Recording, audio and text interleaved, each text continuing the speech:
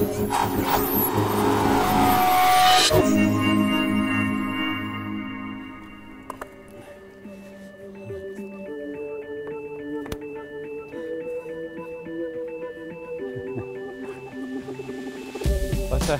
a magnificent bridge, but it's quite easy to design a bridge if the span's quite short and the load it's carrying is almost negligible. But it's a lot harder if the bridge is longer, and the load it's carrying is a lot larger. And that was a challenge faced by the engineers in the early 19th century who were building the railways across Britain.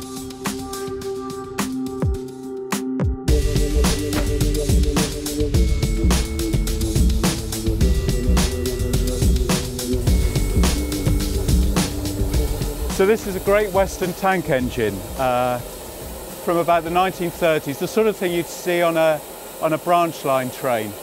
And even though it's a small locomotive, you can see how massive it is, how heavy it is. But it's not just its weight that damages bridges. And to understand that, I'll just explain a little bit about how it works. So these are the cylinders. Inside the cylinder there's a piston. It's very much like a car engine, but when steam's admitted to the cylinder, it pushes the piston back, and that forces this connecting rod here back. But can you see the crank pin here, which is attached to the wheel, the crank pin's in line with the centre of the wheel. No matter how much steam you admit to the cylinder, it's not going to be able to move the engine at all. So this is the left-hand side of the engine.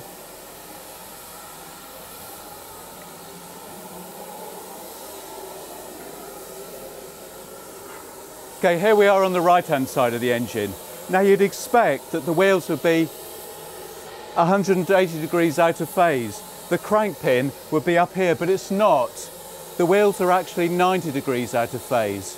The crank pin's at the bottom, and that means when it's in this position, when steam flows into the cylinder, it can push against the wheel and rotate the wheel, and that means that the engine can always start from a stationary position, whatever attitude the wheels are in.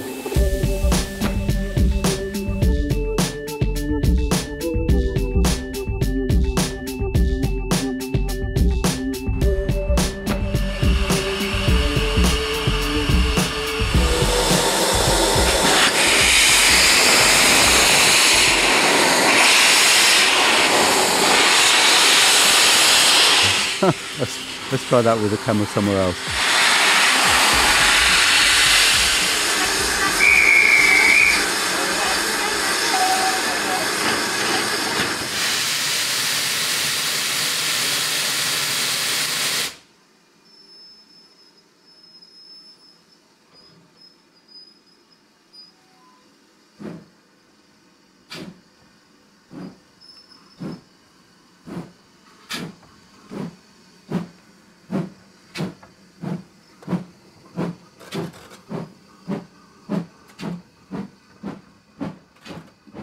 I've moved my cranks around so they're 90 degrees to each other, which is just like the steam engine. I can't find the pedal. I can't find the pedal. That's got it. I cycle every day, and it's just really very odd, this. It feels like sort of cycling on a kangaroo. But it's very uneven, and I imagine you can see that. Feels it. And this sort of uneven loading causes real damage to bridges.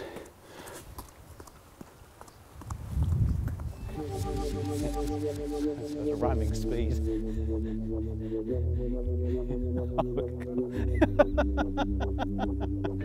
This is very odd. So here's my model bridge.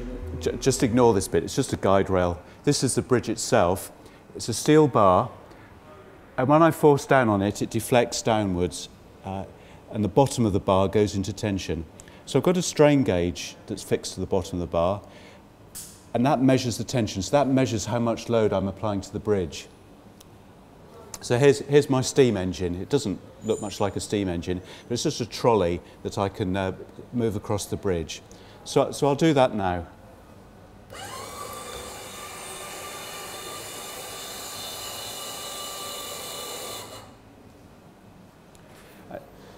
And here's the trace from the strain gauge. It starts from 0 here, builds to a maximum when the train's in the middle of the bridge, and then drops back down to 0.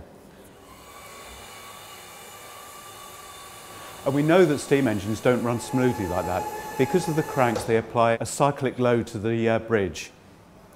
So we can see here how we've replicated that. We've got this disc with an outer balanced mass on it, and we can spin the disc around as we're driving across the bridge. So let's see the effect of that now.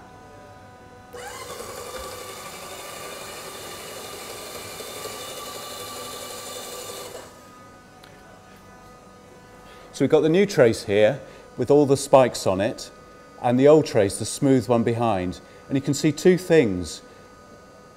The maximum load on the bridge is higher, but also you've got lots and lots more load cycles applied to the bridge. In the 19th century, railway engineers called this cyclic loading hammer blow. The material that they could use, cast iron, was a hopeless material. For one thing, it's very brittle, but also in the size of casting you'd need to make a railway bridge, it would be just covered in defects. So we've got a small specimen of cast iron, and we've put a deliberate defect in it. This is to replicate the size of defect that you get in a large casting. And we're going to use this test machine to apply cyclic load to the specimen using this hydraulic cylinder here. So here we put a specimen in the machine. We're supporting it at both ends, just like a railway bridge would be supported on pillars, and we're using the test machine to apply cyclic loading to the specimen in the centre.